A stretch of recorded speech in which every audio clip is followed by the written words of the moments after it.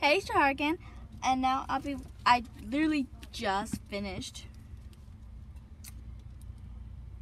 the second book to the series. I told you the next video about the Skinjacker Trilogy will be coming soon once I finish it, and I just finished it. Today was one of my days off for the week of work, and I just finished the second half of the book, maybe a little bit more, because I could not put it down. I mean, I read it before, that was only once, and I was reading most of the day. I mean, I did get interrupted a few times, so it took a little longer than it was supposed to, plus I did videos early today, and I had other things I had to do, like clean and stuff, but whenever I had time I could. So I don't want to spoil too much, but this is going to be kind of like a review, so I hope you've read it, and if not, you will get spoilers. I won't spoil too much, the major things at least. But at the beginning, Allie's with Mikey, and they're become close. It's been 3 years since Allie and Nick have died, and they are apart from each other now. Allie's ventures with Mikey, which you don't even get to see their Mikey for first few chapters, because the chapter 4 is the first one you see about them. First 3 chapters are about Nick and Mary. Nick, in Everlost, only one person in all of Everlost can actually change their form to what they want. Everlost, you become who you are. You become what you remember about yourself. All Nick could remember was the chocolate stain, so he became the chocolate ogre. He was becoming chocolate, and he was in a feud with Mary. They were trying to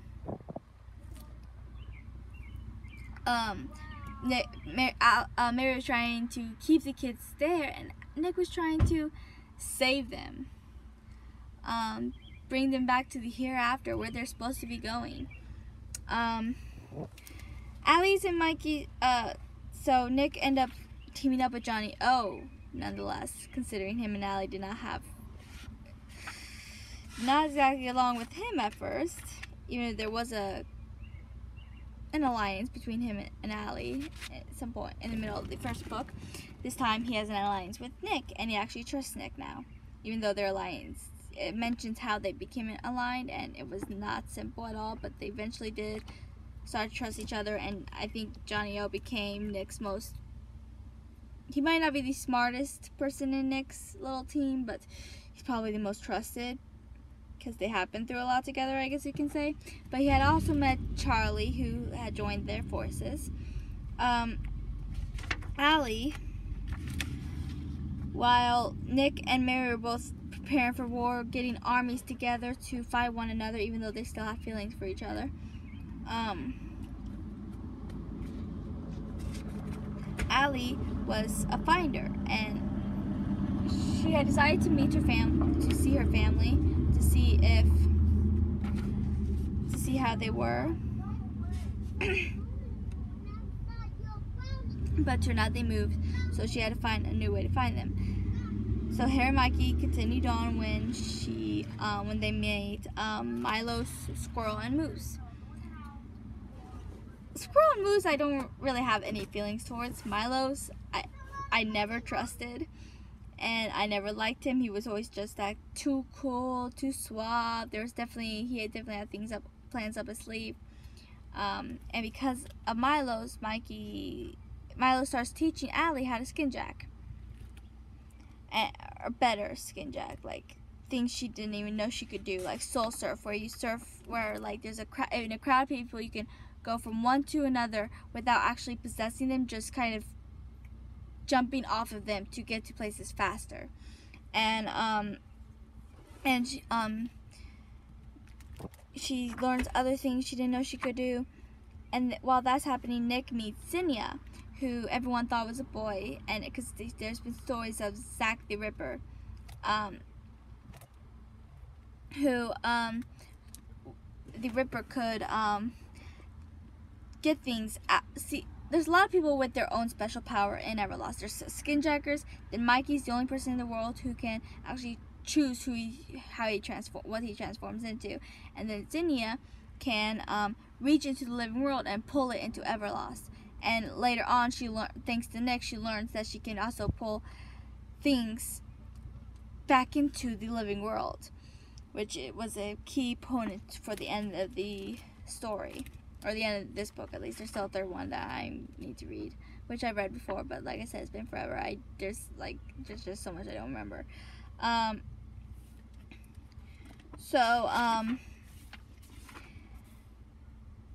They end up getting an alliance. It was not easy, an alliance, but Nick and Zinnia joins the team and immediately her and Johnny O disliked, which I kind of thought they would make a cute couple. Probably will never happen because of things that happen later in the later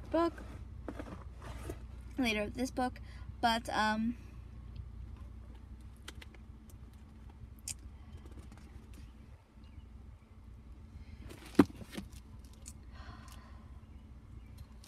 because of Mikey was jealous. Obviously, he realized he was starting to get feelings for Allie, and that scared him. And Allie realized her feelings for Mikey, but didn't exactly know what they were. Because it's different in Everlost than the living world. But in a way, it's better. It's kind of hard to explain. You'll have to read about it to figure it out. But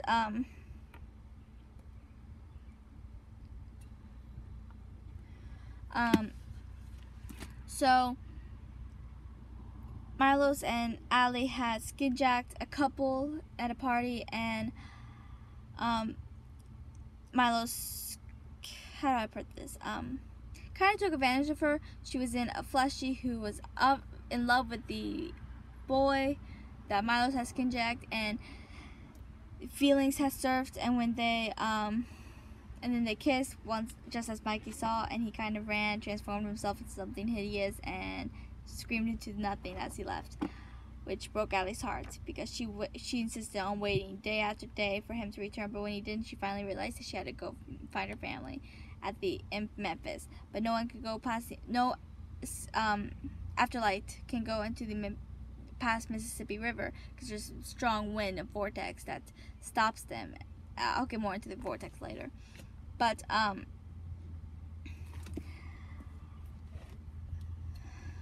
Allie eventually does meet her family. It doesn't go exactly as she planned, but she does learn stuff towards the end of the book. She learns that skinjackers are alive, and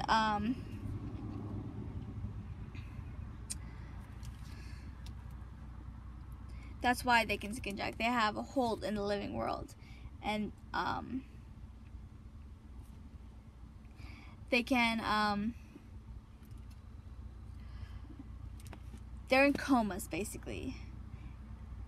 That's why they can't take the coin. The coin, it gets cold. No, I think it gets warm when you set it on your palm and close your fist, and then the tunnel comes. There's no escaping that. That's why if you don't want to move on, you do not touch the coin. But skinjackers, on the other hand,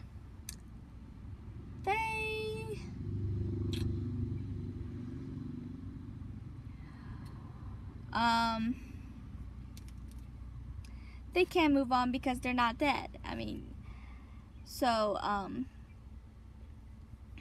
Allie does get stuck in a situation after she had parted from Milo's Moose and Squirrel, and then Mikey left, so she had no idea where he was, and she was all alone. And she got in a situation where she was skinjacking this boy to try and talk to her family. She never wanted to skinjack a little boy. She always wanted to use her powers for good and good only, or when it was absolutely necessary, because possessing people is wrong, right? But she even knew that was Dolores' point, but she was going through a lot, and so she skinjacked a 7-year-old boy to try and talk to her family.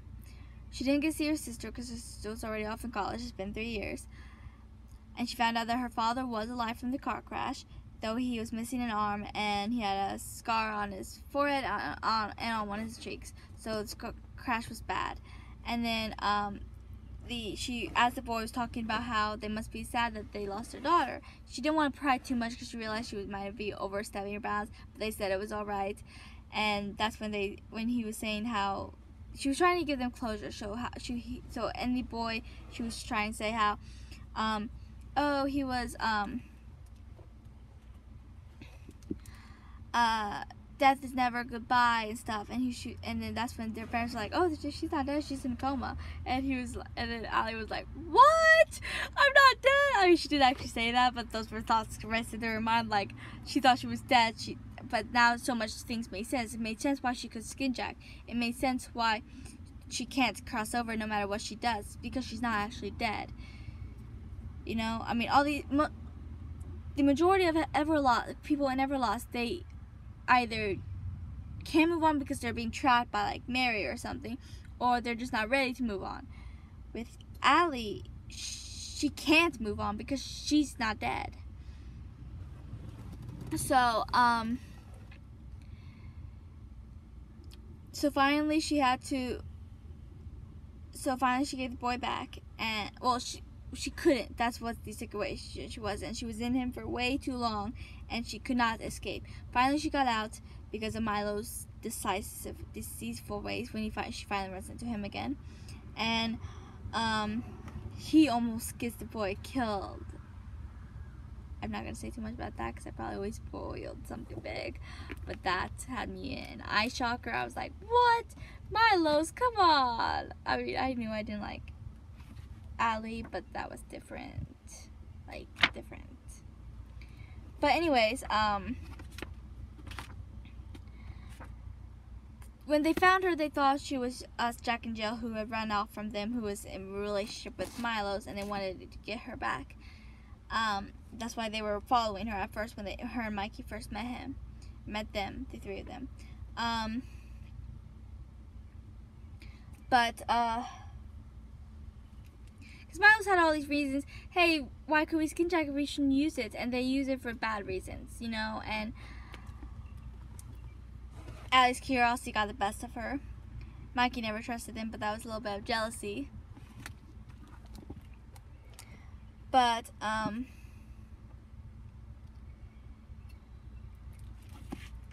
Nick was, as this was all going down, Nick was losing himself.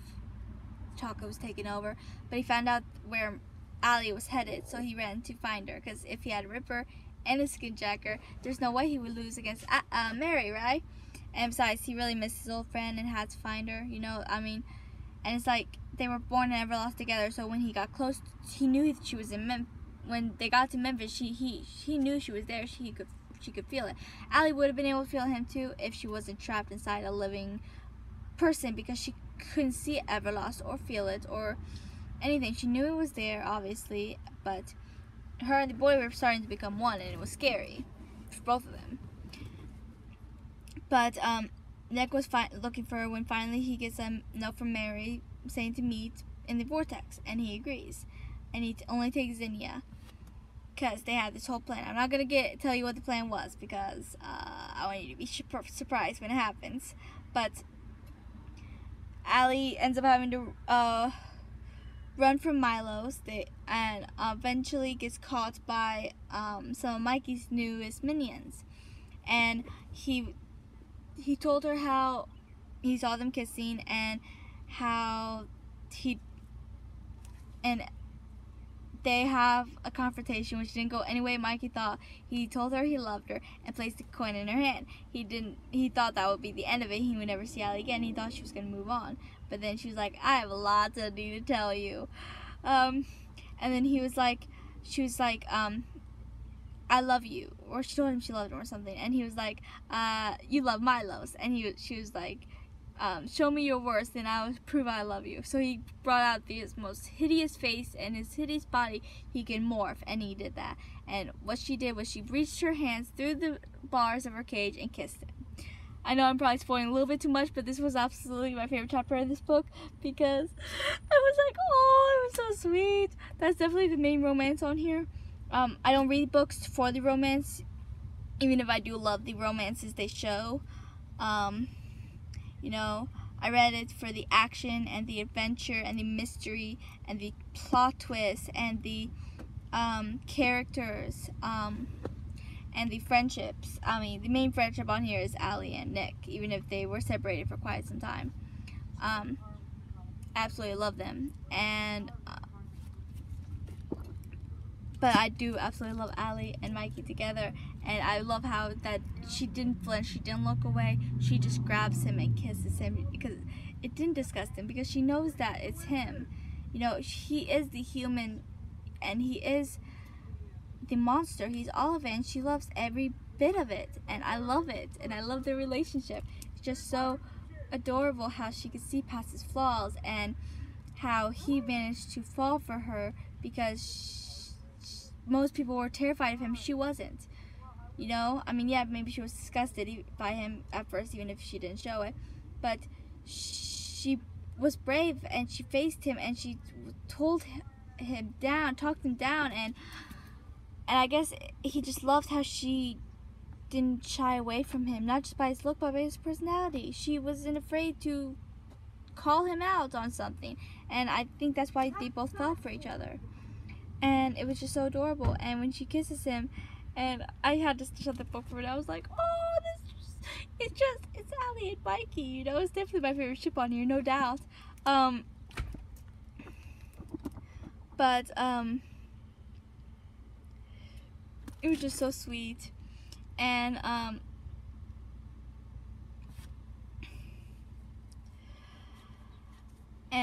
Mikey transformed back into his human self after the kiss, and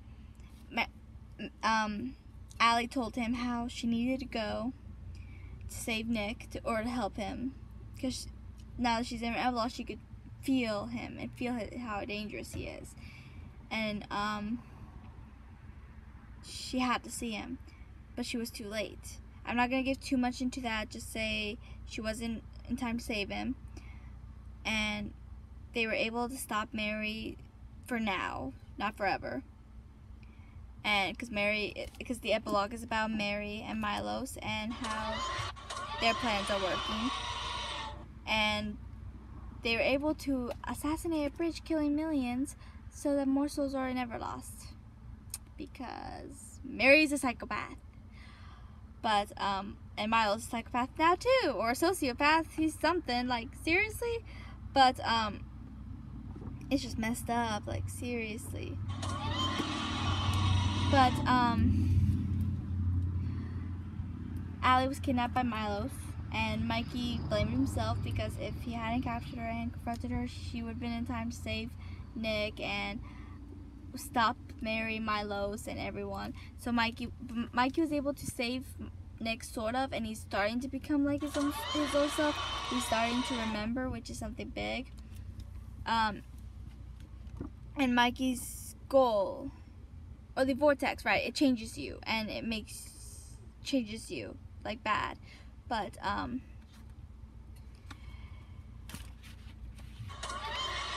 Nick had won and lost at the same time. He got what he wanted on Mary, but he didn't get to live long enough to see it. Or he doesn't die. It's hard to explain without giving a spoiler, and I don't really want to give too much spoilers. Mikey was able to save him at the end, in the last chapter. Well, the epilogue is about Mary and Milos, but mainly Mary. But the chapter 4, chapter 40, is about Mikey becoming a monster strong enough to save Allie, because he blamed himself, and he has one goal, to save Allie. And he also saved Nick, and is starting to get him to be his old self again, so the two of them can set out. But they can't cross the river. But Mikey had a plan. I'm not going to tell you what the plan was, because I want you to be shocked when you read it. So please, read this book, because it's awesome. That was book 2. I spoiled some, but didn't spoil the major plot twists and things that happened, so I'm okay with that. And then I'm going to start the 3rd books pretty soon, and after I'm done with that, I will give you a synopsis of that. Okay, thank you for watching. Please like and subscribe and comment whether you like this book, what's your favorite things of it, how you felt about Allie and Mikey, or Allie and Nick's friendship, or just anything about Everwild, the 2nd book of the Skinjacker Trilogy. that's all. I'll see you next time.